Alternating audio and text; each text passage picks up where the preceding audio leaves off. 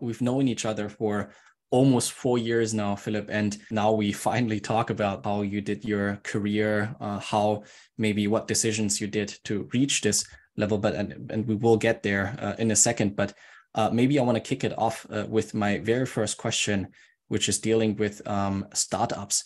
So when you think about startups, what, in your opinion, is something that that is crucial to identifying high potential startups in the end?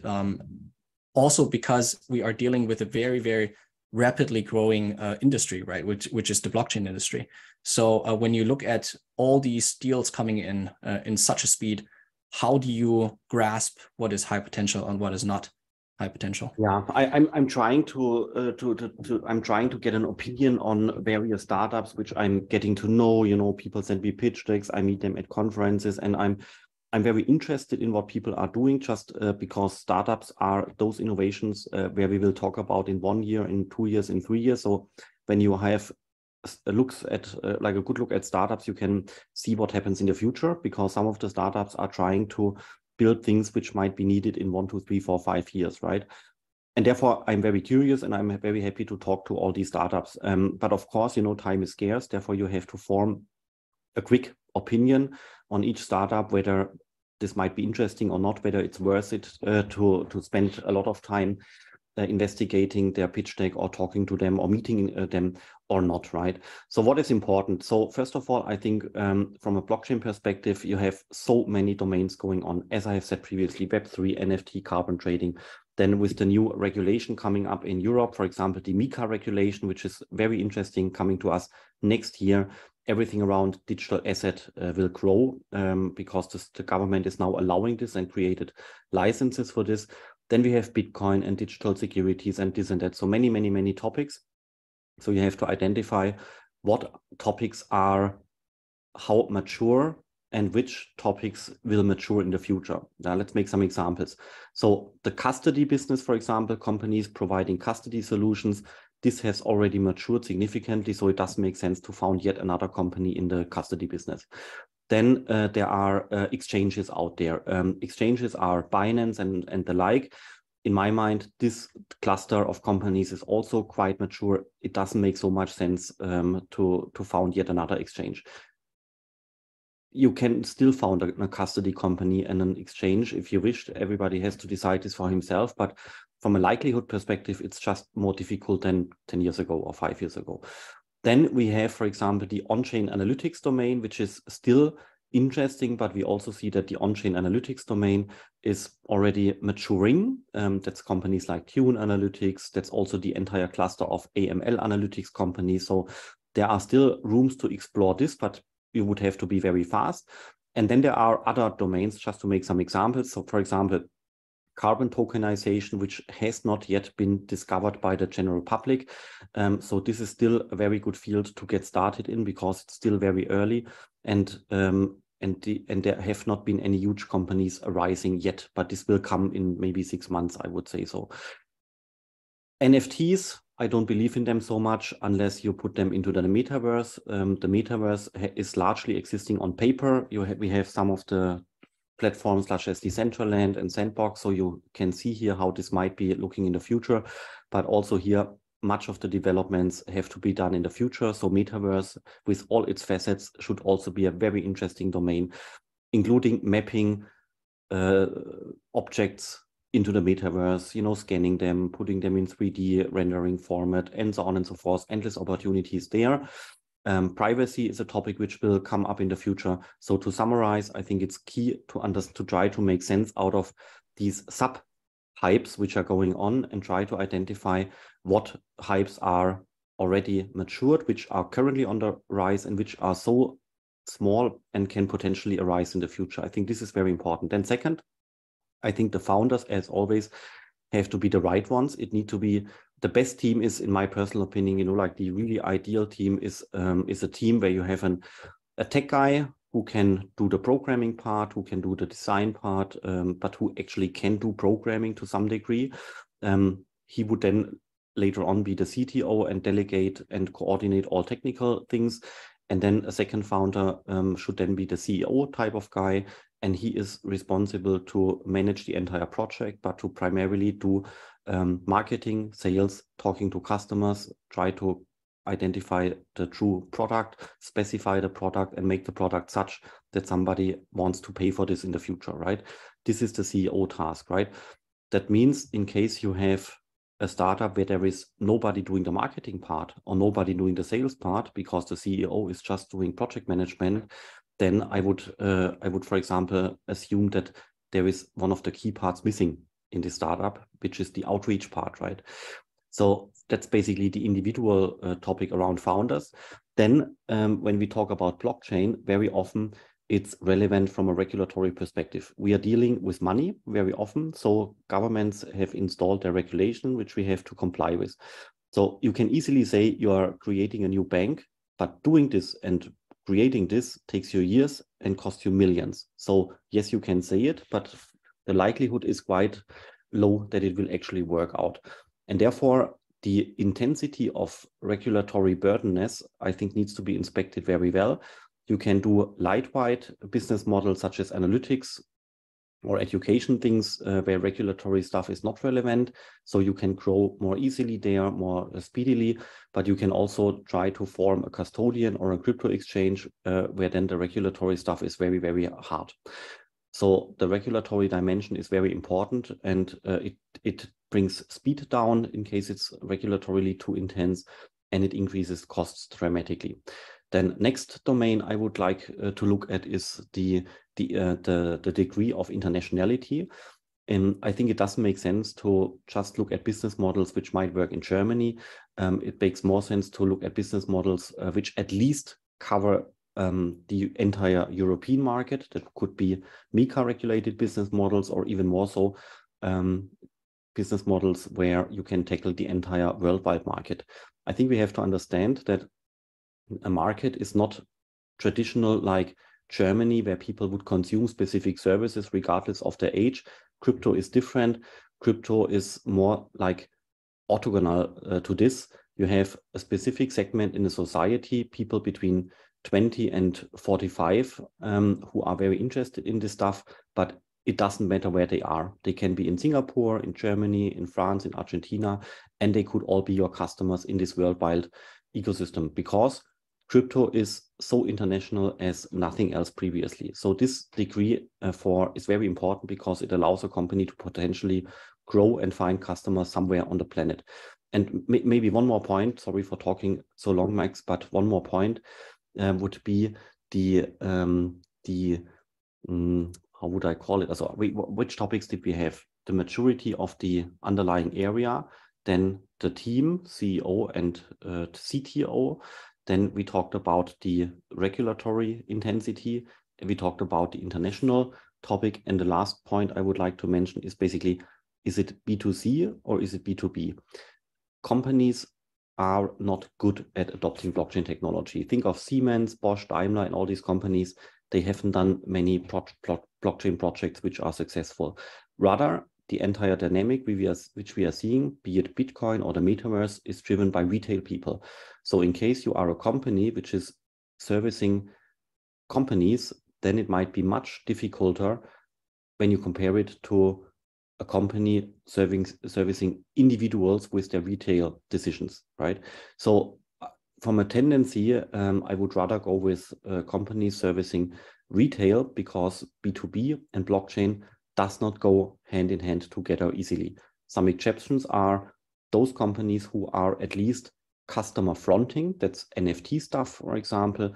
Companies issuing NFT, this works, but only because the consumer of NFT is a retail person, otherwise it would not work. Or carbon tokenization, CO2 offsetting, this is also for the companies, but immediately you see here very long sales cycles of 9 to 12 months. So you see here, you can be much more speedily in case you are addressing the retail market. So these are, I think, the 5 dimensions I would recommend to look at. And with this, they are also, in my mind, counterintuitive, because if you would compare this with the Web 2 realm, right? At that point of time, it was very easy to set up an online shop, create some goods, and just sell it and ship it via DHL to people in Germany. And here, younger founders have been very good at, setting up online shops. You didn't necessarily require the regulatory knowledge, where people are very often then 40 plus. Also, doing shipping is more something which can be done locally in Germany because of the logistics providers. It's done by, as I said, younger people. Regulatory stuff doesn't play a role. And the international component in the beginning might not also play a role because logistics, for example, in e-commerce are local. So with this, you can easily see that the dimensions of how I would recommend viewing Web3 companies are, in my mind, very, very strongly different when you compare it to Web2 e-commerce topics minus 15 years ago. The only key point, which is exactly the same one, is the quality of the founder team. That's, as I said, the tech guy and the marketing, sales, management guy. Actually, I love the summary, because you see it so often where there are brilliant teams, brilliant tech guys, and they build a product, and then we ask them as investors, how many users do you have? And they say, if we build a good product, users will come to us. But ladies and gentlemen, it doesn't work like this. So if you don't do marketing and you don't do outreach actively, then nobody will know about you. That's the harsh reality. So then you are a research organization. Yeah, then you are a research organization, but you're not a company. Exactly. So I think this is something that everyone has to remember, startups and investors alike. Pay special attention to startups that actually do outreach. And, as investors ourselves, we invest in over 20 startup, 15 to 20 startups a year. And the ones that perform best and are most successful, they have understood this very simple principle, which is doing outreach 24/7. Like every day, they reach out and think about tactics to grow their audience more and more. So thanks, Philipp, for the introduction and the summary, right, of all the verticals. When you see a lot of deals and information nowadays is like overflowing everywhere, how do you manage the influx of deals, of information? How do you manage it, and how do you sort them and then make a thorough decision? Yeah, this is very difficult because it's the workload with incoming communication is increasing day by day. And yes, we all could work with assistants who are trying to sort this out for us, but sometimes I think assistants don't have the context knowledge, so they would miss out on specific information. Yeah, for example, I have gotten an invitation to a conference of the Istanbul, also from the Turkish Blockchain Association. And from my perspective, this is my cultural background. This email didn't look perfectly formatted, right? So if I were my own assistant, I would have sorted out this email as a crazy inquiry from some crazy people on the planet. But I looked at the email and I now understand that people in other cultures write emails partly different, for whatever reasons. That's how it is. And therefore, I just answered this question if they are interested in speakers, and I can also recommend some other speakers. And then I saw that this is a real inquiry, and it's the largest crypto conference in Istanbul. It's not a random crazy stuff, but it's a large-scale crypto conference. But I was biased by my own cultural background, viewing their email somehow strangely, right? But just by replying to them, giving them a chance, understanding what's going on here, I saw that this is an amazing conference, and I proposed to them a couple of people which they could invite, at least from a German startup ecosystem, right? And actually, they now did invite 2-3 startups from Germany, and they are even paying the travel costs, right? But would you have expected this? No. Would the assistant have sorted out this email? Most probably, yes. So therefore, it's very, very, very, very difficult to manage this, because once you rely on an assistant for managing the inbound of communication, at that point of time, you are partly biased by other people, and people don't reach you directly anymore. Therefore, I personally like direct communication, like email, WhatsApp, and also LinkedIn, but it's increasingly difficult to manage all this stuff which is going on. So what are tricks, what you can do here? I think some tricks, just some hacks. which work best for myself, but maybe Max would also be nice to hear your opinion on your hacks and tricks. What I do is I try to reply briefly on emails. I avoid writing lengthy emails because it costs me time and it costs the other person endless time to read it. And I also know that long emails are very often not read. Right? So I try to keep it very, very brief when I reply. Then once I look at an email, I try to reply immediately if possible, because then I have to touch this email only once and not twice. Also, I try to avoid, if possible, answering within a couple of minutes or seconds, because if the other person is doing this also, then you end up in this ping pong, which keeps you busy for half an hour. So sometimes it makes sense to answer emails only with a delay of 6 to 12 or even 24 hours, such that this high frequency ping pong between people doesn't occur, right? It keeps you busy. Then, for example, with social media, in case this is also some sort of inbound, in case you are posting something and in case people are then replying their feedback, then I'm very selective on engaging in discussions, because with discussions on Twitter and in social media, you also engage in endless discussions, which you cannot win. You might not be able to convince people. That's also not my mission, but you lose a lot of time with meaningless discussions. So I'm just selective there. I'm not saying that I'm not doing it, but I'm just selective there. Then if we are trying to collaborate with good people at the university, BFG has excellent people. We work a lot with email templates. Very often you have the same stuff. We are not lawyers, where each email is an individual email. So it makes very much sense to try to work with email templates, which you can reuse. I use the software which is called Spark, which adds on top of the Google email server, and the Spark software on Apple Mac at least can digest very nicely all these email templates. So once you discover patterns of email communication, put them in a template, that saves a lot of time. What else can you do? It's nice to receive emails, because then you can at least research them afterwards. Even in half a year, I can go back in time and analyze who has said what at what point of time. But for this, it's also sufficient to simply be CC. Now, I don't need to write each email myself. It's okay if other people write the email, but sometimes I'm happy to be on CC to at least have the paper trail in my email inbox, right?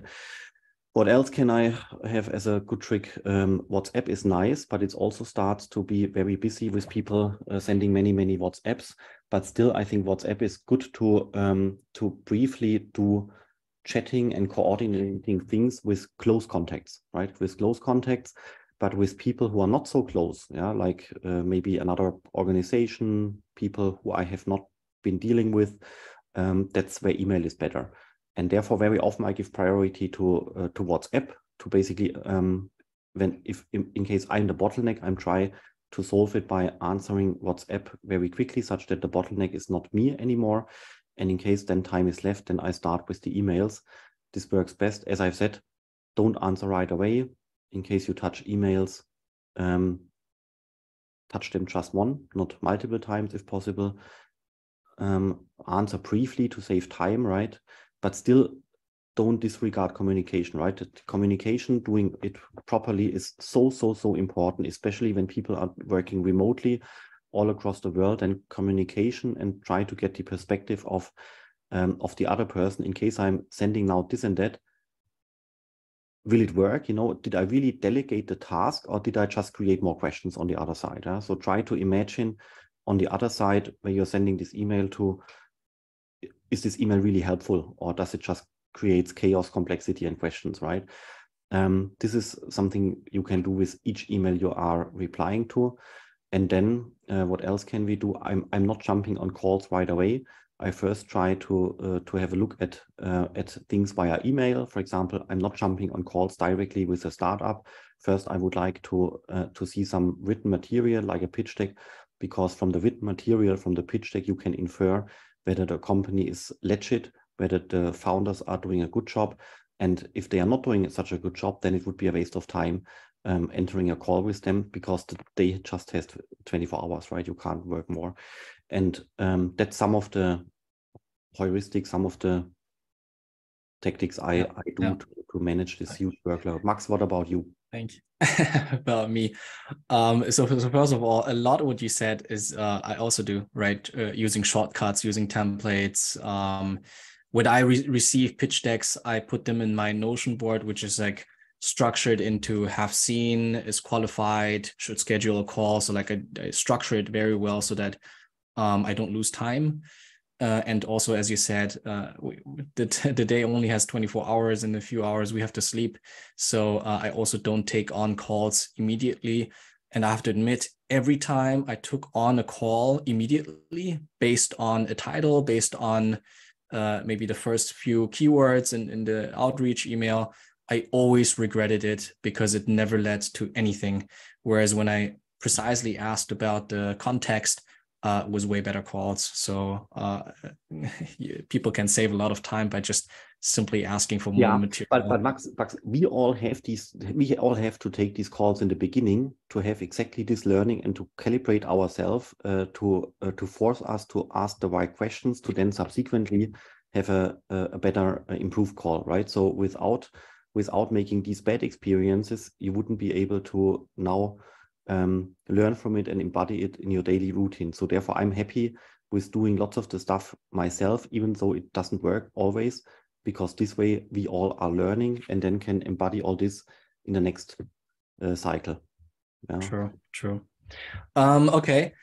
And so truthfully, how long do you spend on screening a pitch deck that you get out of the blue, like a cold outreach? They send you a pitch deck.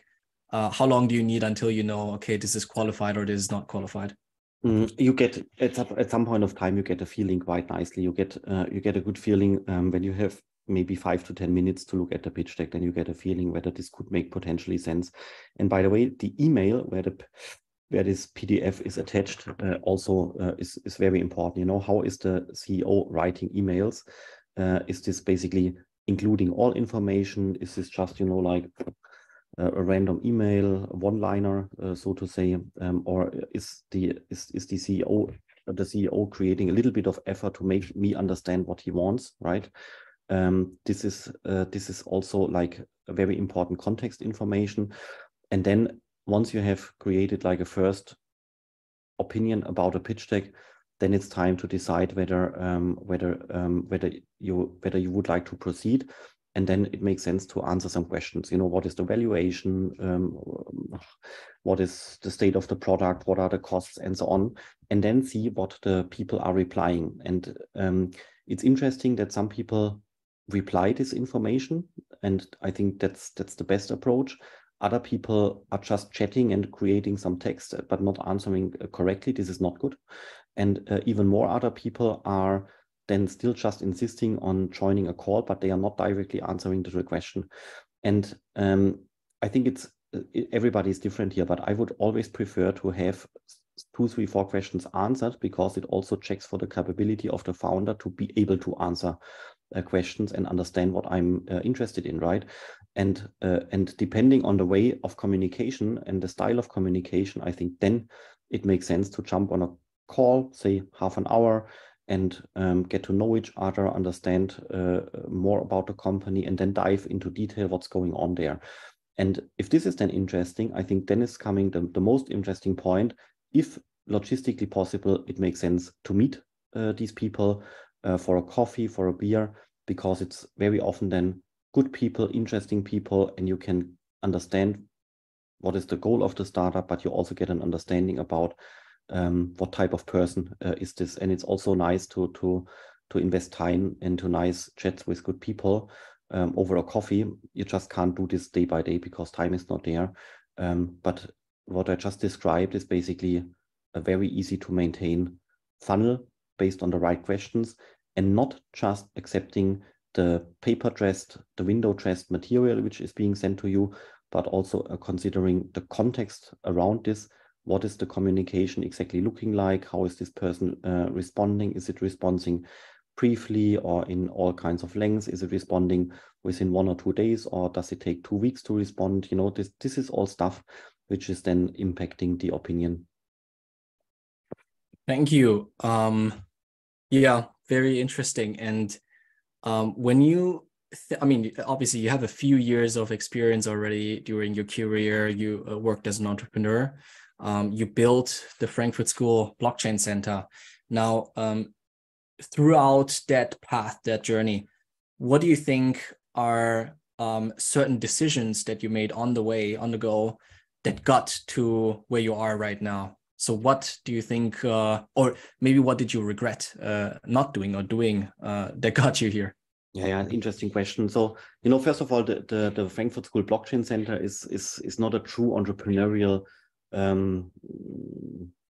occupation. It's just an institute or a department within the university, right? But still, we had to invent new types of education to educate blockchain. That's, for example, called Web3 Talents. Or we're also running a conference, which is quite interestingly done from a conference perspective. So it involves some entrepreneurship aspects. Otherwise, we wouldn't have been able to build a blockchain center, but still it's a department at the university.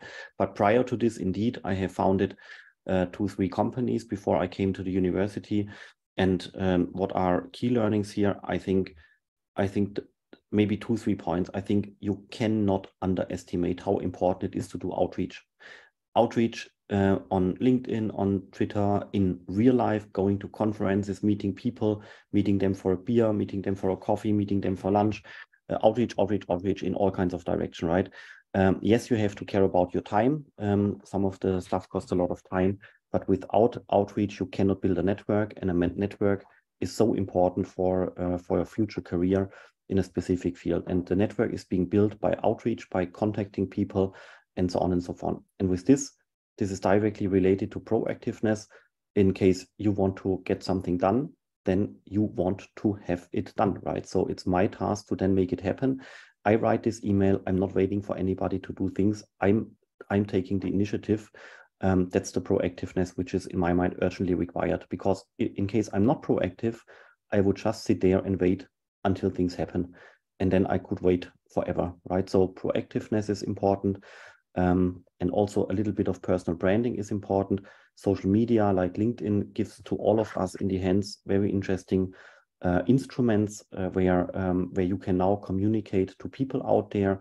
And in case you do this nicely, constantly with good content, then people will recognize it at some point of time. And this will then also create like a virtual network in LinkedIn, and some people knowing you. And in case people would leave their employer going somewhere else, then this is the network being like a physical network, or being it like an electronic network on LinkedIn. You can take such a network with you for the next 20 years when you move to other employers and so on. And this has always been like this. And for this, for example, I would also criticize law firms, because law firms are very often encouraging their young lawyers to not be on social media, such that they would also not be able to create an own network, right? And this would then at some point of time adversely affecting their careers, because you have to have a network at some point of time. The other career path is being a technician and being an expert in technology. I think then you don't have to emphasize outreach that much. But without being an expert in a specific IT domain, Python, whatever, I think outreach is something which cannot be underestimated. And therefore, I'm happy that I discovered the importance of outreach at some point of time. And I'm also happy that I discovered LinkedIn and using it frequently. And therefore, this is something I think I would do again.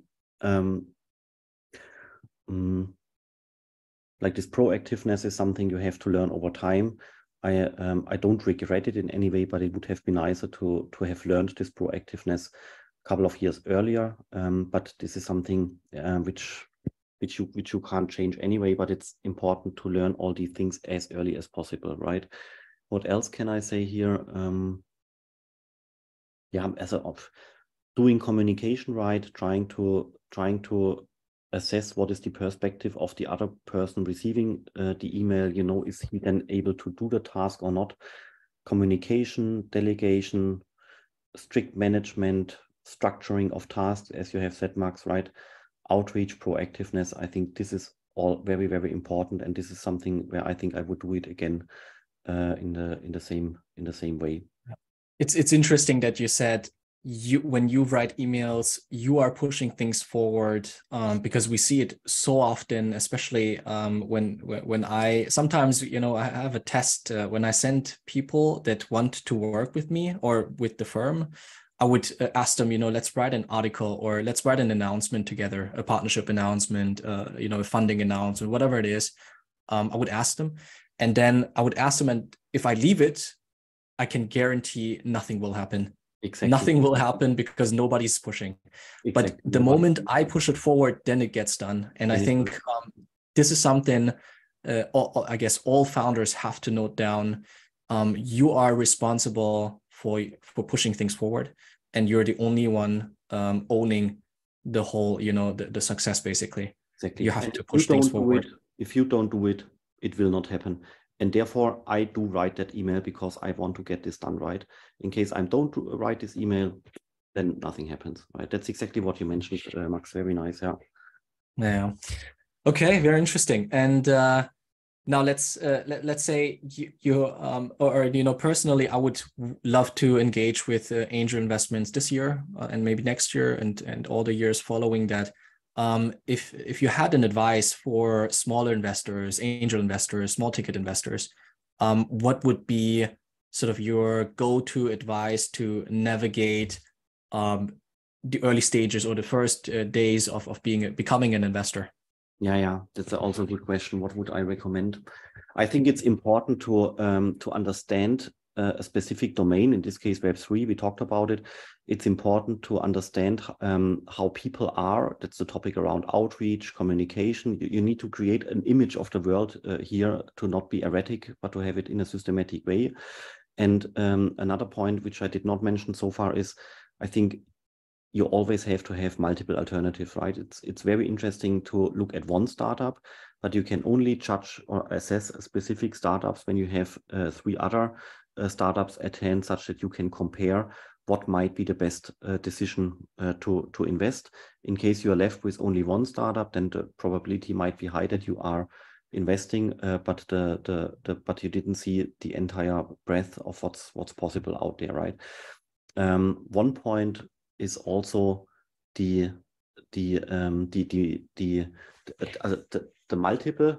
multiple effect on the potential gain in valuation, but also across the time span, right? So what do you want to have? Ideally, you would like to have the shortest time frame and the highest valuation, right? This is what you have. Maximum multiple in the shortest time frame. And what you do not want to have is an endless time frame over years, and then only a multiple of, say, 5x. This is what you not want to have. And trying to map business chances or startup chances in these two metrics makes also much sense, because this is what you would like to optimize. And then the question is, for example, would you rather invest in a startup where the valuation is 40 million or where the valuation is 4 million? Yeah, it depends, right? From 40 million to 400 million valuation times 10, that's a tough game. In case you would like to build a 400 million valued company, this company is having a lot of revenue, a lot of employees, a lot of structures, and it will take years to build it, right?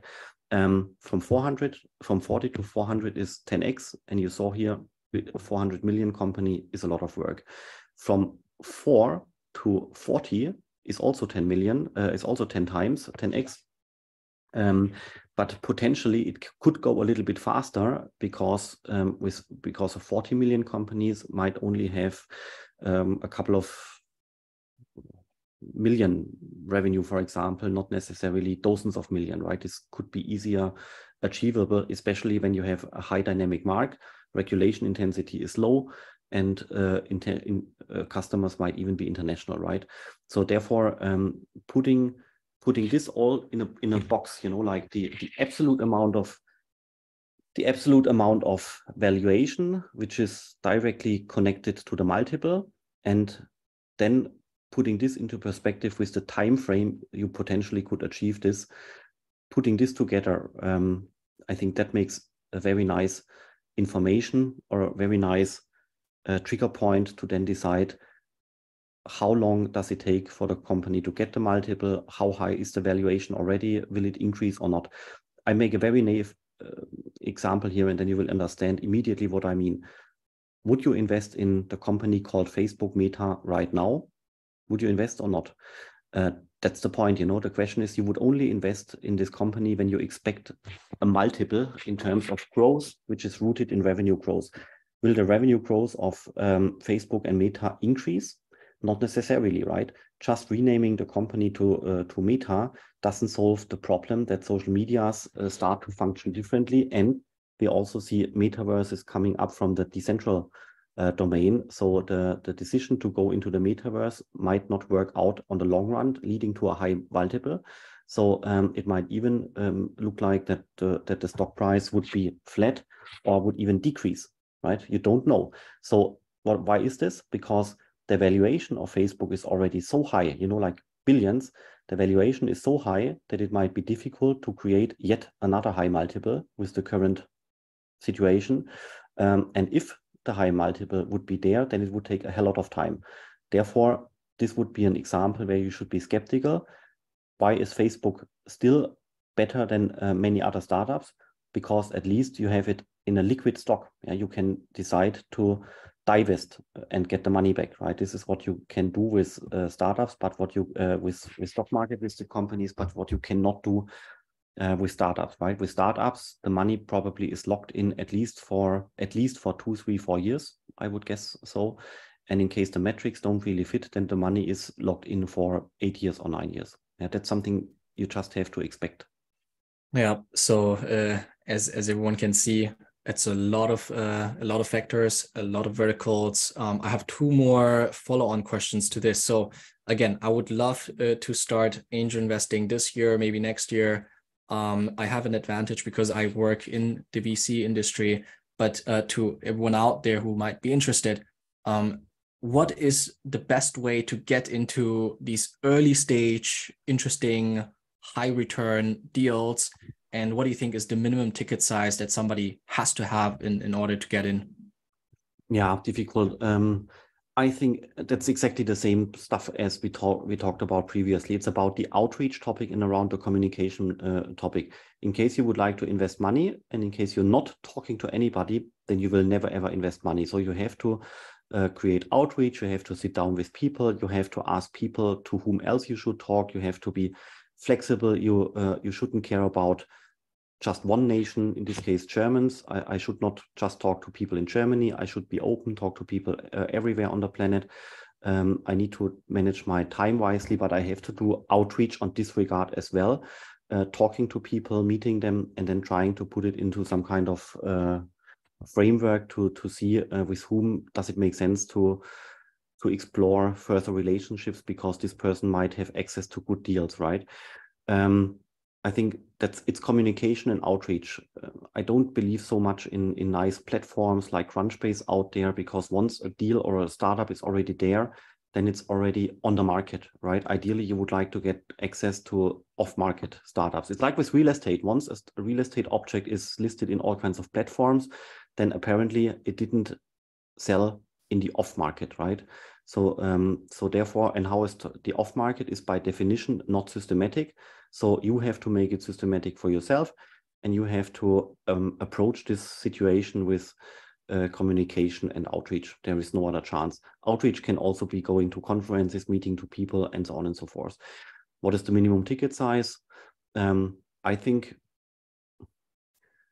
25,000 maybe. I think that could be, if possible, 50,000, but you could also split this up in 2 times 25,000 and diversify your risk. So therefore, maybe 25,000 is a good number.